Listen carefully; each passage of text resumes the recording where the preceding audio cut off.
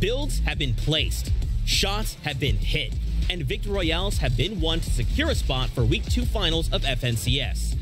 Peterbot and Booga are bringing the heat tonight as the only team to break 1,000 points to qual. With both players able to put up strong solo performances, is there anyone who will be able to stop them? Maybe it'll be Rise and Iamzo, who joined the lobby again after another solid week of play.